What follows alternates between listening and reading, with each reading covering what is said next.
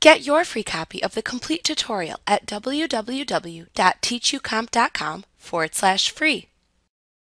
To view the device encryption settings in Windows 11, open the Settings app window and then click the Privacy and Security button at the left side of the screen to show the privacy and security settings for your computer to the right.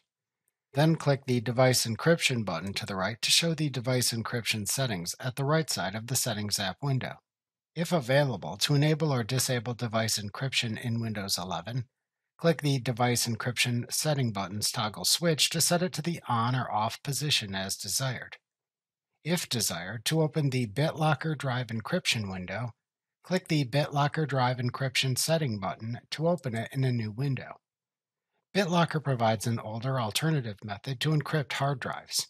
However, your device may have both device encryption and Bitlocker Drive Encryption enabled.